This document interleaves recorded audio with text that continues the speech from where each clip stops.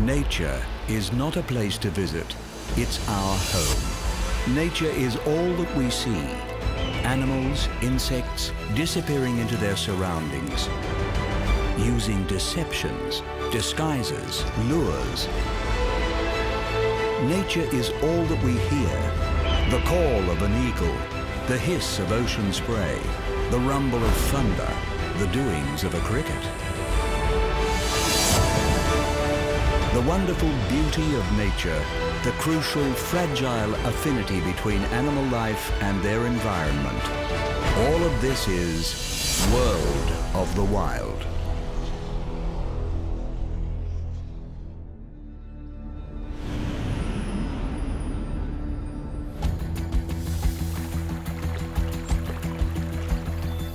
Of the over 70% of our planet covered by water, just 3% is fresh, falling and collecting as rain, freezing as ice, and running again as meltwater. This surprisingly limited resource has shaped a multitude of ecosystems around the world. In this episode, we explore these diverse environments and the wildlife that has evolved in concert with them. We will encounter congregations of great egrets, hunt the waterways with dragonflies, learn the secrets of platypus, bask with hippopotamuses, and learn the specialties of freshwater crocodiles.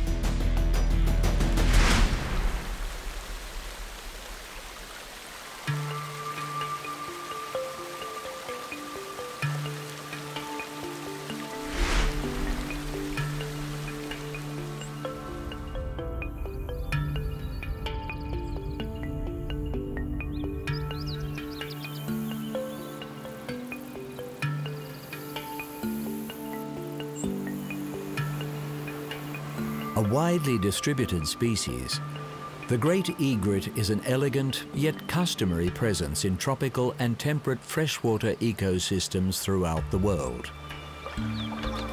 Standing up to a metre tall, this nimble, long-legged bird with its extendable S-shaped neck is perfectly designed to capitalize on the feeding opportunities that flowing or standing freshwater provides. For egrets, freshwater environments offer the perfect hunting ground. Feeding on fish, frogs, aquatic reptiles and insects, they slowly patrol the shallows, waiting for prey to come within striking distance of their blade-like bill. Once speared, the meal is swallowed whole. But egrets are not always at the top of the food chain and must remain vigilant if they are to stay off the menu themselves.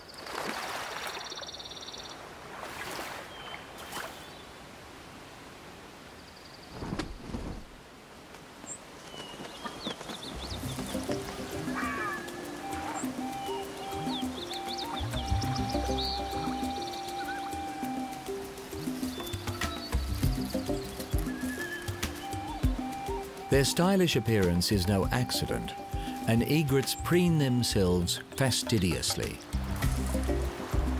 Their name is a derivation of a French word meaning both silver heron and brush, a reference to the long, wispy feathers that the birds grow during their breeding season in order to perform courtship displays.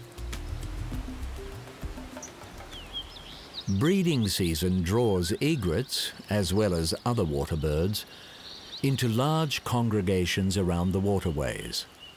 Once a mate is found, the great egret forms a monogamous relationship in which parenting duties are shared. Both sexes construct the nest, a platform of sticks above the water that they will depend upon in order to provide for their young.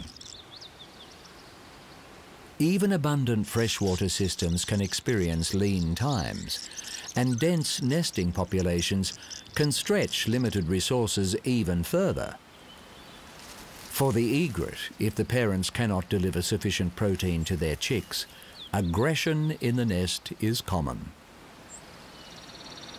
With hatchlings turning on each other, deaths often occur, with the dominant chicks surviving to receive a greater share of whatever food their parents can bring in.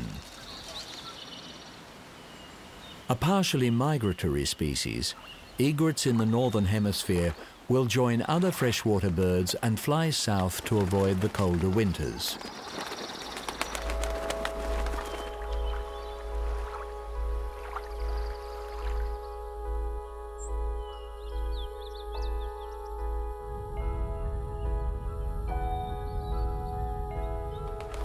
Relatively slow on the wing, egrets are efficient in the air, and with just 2 wing beats a second, they can attain cruising speeds of 40 kilometers an hour.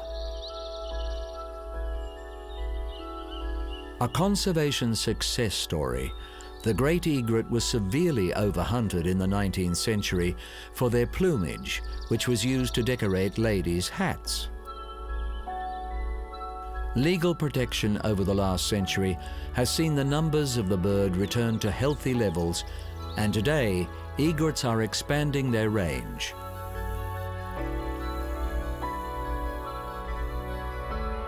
While habitat loss is a serious concern to many freshwater species, the great egret appears more comfortable with the human presence and is frequently found in urban bodies of water, demonstrating that this glorious bird is here to stay.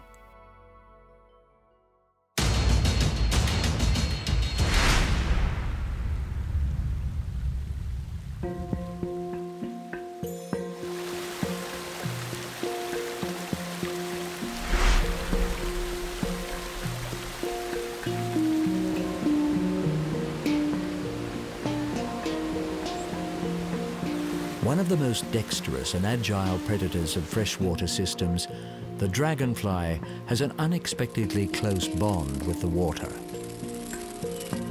With an estimated 5,000 species spread across every continent except Antarctica, there is no shortage of variety amongst these dazzling insects. Their common features include a heavy body supporting 2 pairs of wings, a long, slender abdomen, and massive, complex eyes that provide incredible vision to assist in both hunting and avoiding predation. But while dragonflies are most commonly known in their winged adult stage, this is only a small part of their life cycle, lasting just a few days or weeks. The vast majority of the dragonfly's life, up to several years, is spent in the water, hidden from view as aquatic larvae.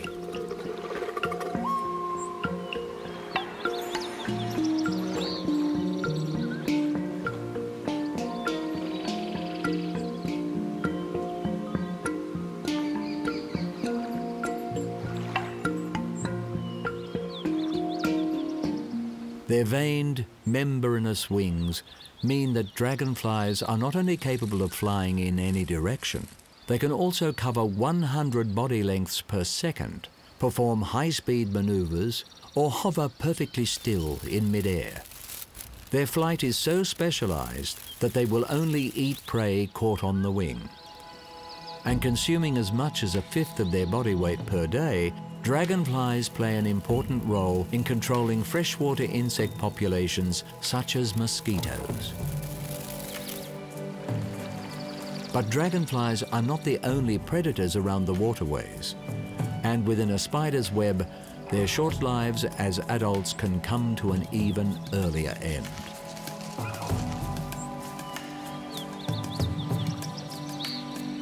Many male dragonflies are territorial. Claiming a feeding area near the water, they will zealously defend it against rivals for a few minutes or for several hours.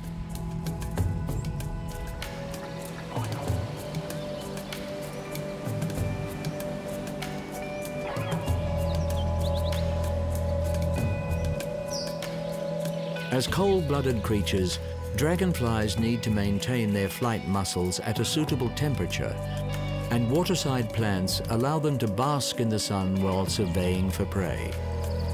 When a female is drawn into a male's territory, a uniquely choreographed mating ritual can commence. Often occurring in mid-flight, the male grasps the female by the head while she curves her abdomen to create a heart posture and receive his sperm. Egg-laying then takes place. sometimes with the couple still attached. Depending on the species, the female may deposit her eggs directly in the water or inject them into certain aquatic plants for incubation.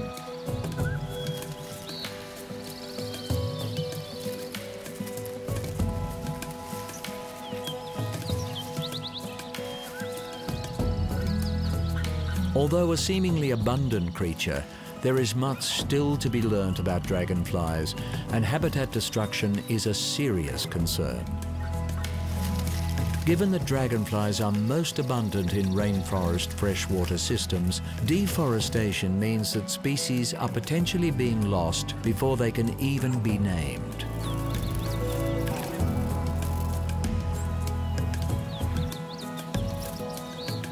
As with so many animals in the natural world, the best policy to preserve them is to preserve the environment they depend on.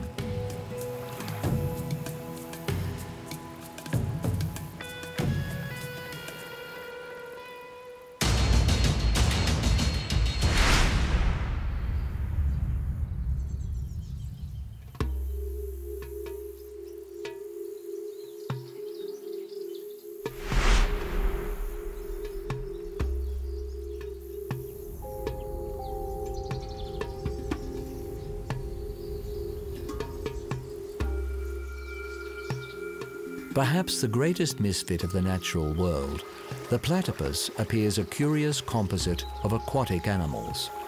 But this mysterious creature is, in fact, a highly successful freshwater specialist. From cold alpine rivers to tropical rainforest streams, the platypus is endemic to eastern Australia and occupies a varying range of freshwater habitat here. Part duck, part beaver, part otter, it is such an unlikely creature that when scientists first studied a specimen in the 18th century, it was deemed a hoax. One of only 5 species of egg-laying mammals, or monotremes, a platypus's unusual adaptations are precisely the reason for its success in its freshwater environment. Covered in dense brown fur, the platypus's waterproof coat traps an insulating layer of air against their body to maintain a constant temperature. Webbed feet aid in swimming and maneuverability through the water. And their beaver-like tail is used to store fat reserves to see them through times when feed is scarce.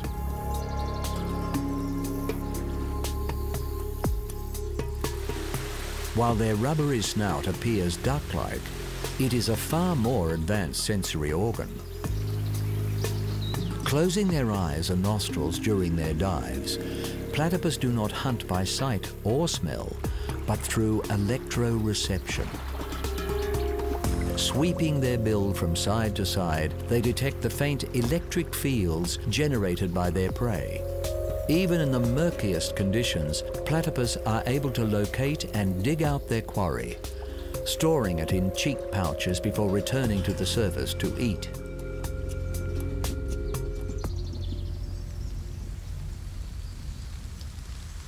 Needing to eat around 20% of their body weight each day, platypus spend a daily average of 12 hours searching for food. With each dive lasting approximately 30 seconds, much of this time is spent on the surface, either floating while breathing through the nostrils on the top of their snout, or resting up out of the water.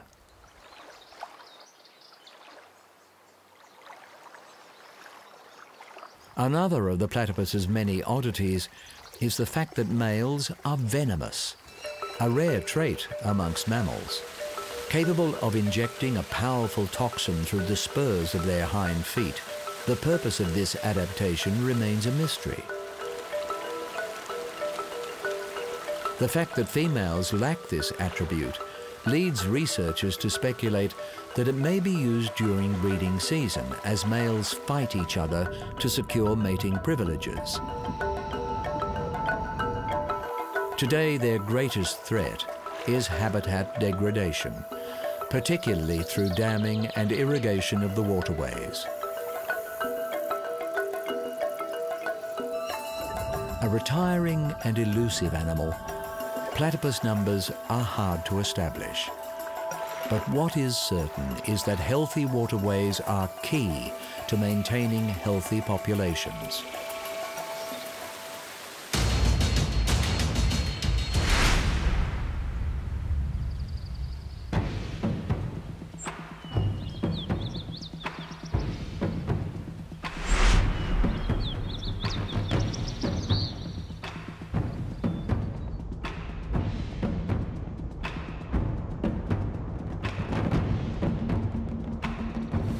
Vital to life on the land, most terrestrial creatures depend in some way on freshwater ecosystems for their survival.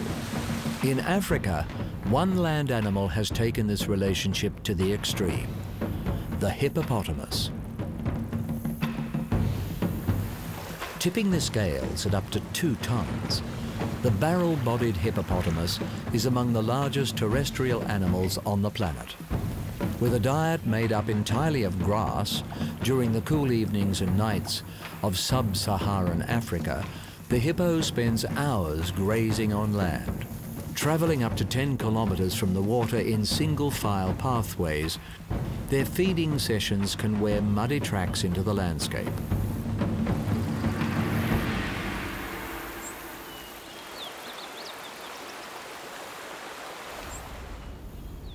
Feeding aside, every other aspect of the hippopotamus's life takes place in or around the water, and they have evolved an array of adaptations to their amphibious existence.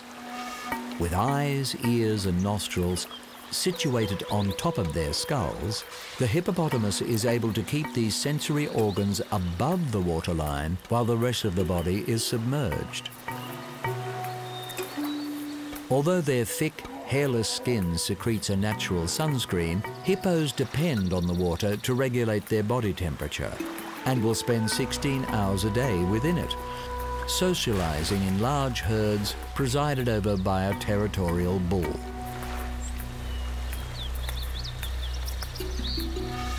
Their weight-reducing watery environment has supported the development of the hippo's bulky physique.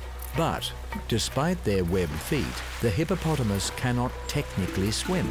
Too dense to float, they remain submerged for several minutes at a time and negotiate deep water by leaping to the surface from the bottom. Unperturbed by their lack of buoyancy, hippos are so comfortable in the water that they can sleep beneath the surface, automatically rising to breathe without waking. The sheer size of adult hippopotamuses affords protection from almost all predators in their freshwater habitat. Individually, crocodiles are often forced from hippo-occupied areas.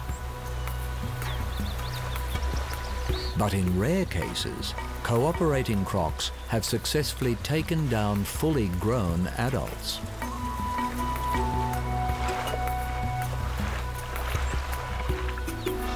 Aggressive animals, hippos do the most damage to themselves.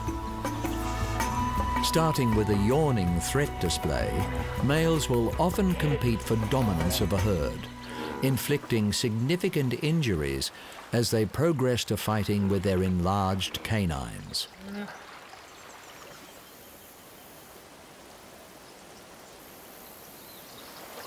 Classed as a vulnerable species, hippo numbers are declining throughout Africa, with their meat considered a delicacy and their teeth a valuable substitute for elephant ivory. Poaching is a major concern.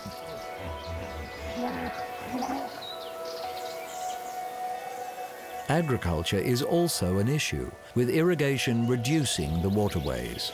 Conservation efforts targeting illegal hunting and habitat preservation are slowing the decline, but more is required to ensure the future of this extraordinary creature.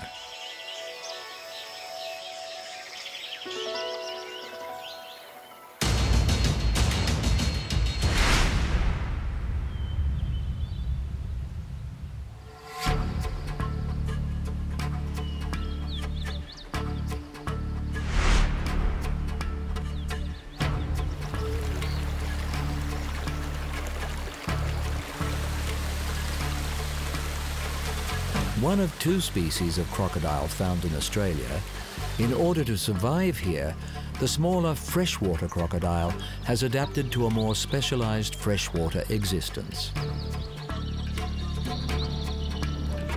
Despite their name, freshwater crocodiles are tolerant of saltwater, but in shared habitat with the larger, more aggressive saltwater crocodile, they are outcompeted, even preyed upon. And while their saltwater cousins are more widely distributed throughout the world, freshies are endemic to northern Australia and have evolved to occupy more peripheral freshwater environments. A modestly sized species of crocodilian, male freshwater crocodiles rarely grow longer than 3 meters and weigh around 70 kilograms. While it is not the top predator within its range, the freshwater crocodile's more compact stature means it can survive in water systems that will not support larger predators, granting it de facto dominance in these niche habitats. Their slender build affords access to areas that saltwater crocs cannot reach, such as arid, rocky, or more elevated freshwater systems. And because freshwater crocodiles are relatively sociable, they can live within these environments in large groups.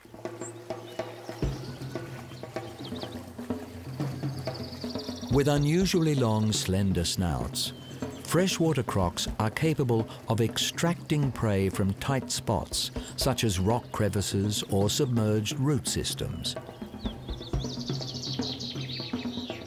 With smaller, sharper teeth than saltwater crocodiles, freshies tend to target smaller prey and will feed on just about every bite-sized creature their freshwater environment has to offer, particularly frogs and insects. Larger meals are not out of the question, and freshies employ a sit-and-wait strategy to take prey visiting the water to drink. Even bats skimming the water's surface are vulnerable to attack from this opportunistic predator. In the tropics, the low water levels of the dry season can fragment waterways and deplete their resources. Given their lighter build, freshwater crocodiles are able to walk efficiently with their bodies and tails raised above the ground, covering considerable distance overland in search of more viable habitat. When threatened, they can run at a gallop for short distances, heading for the safety of the water.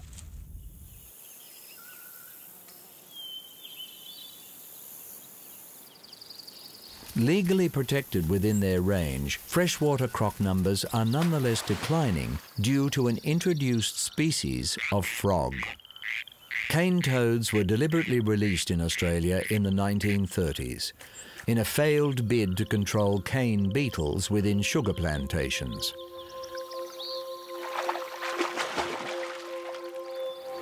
Gradually spreading across the country, these poisonous frogs are lethal to many species that make the mistake of eating them. Freshwater crocodiles chief among them.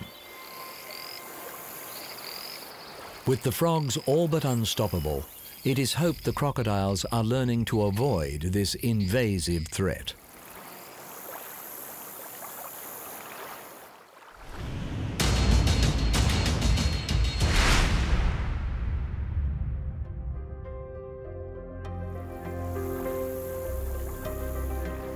A seemingly inexhaustible commodity, freshwater is in fact a scarce presence on our planet.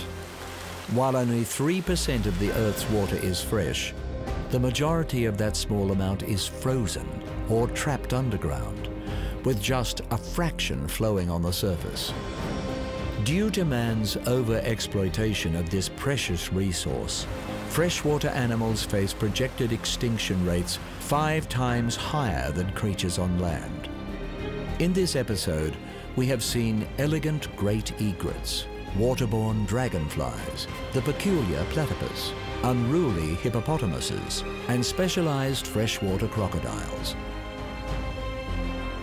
For the future of these creatures, of countless others, and of humanity, it is imperative that fresh water, the giver of life, be steadfastly protected.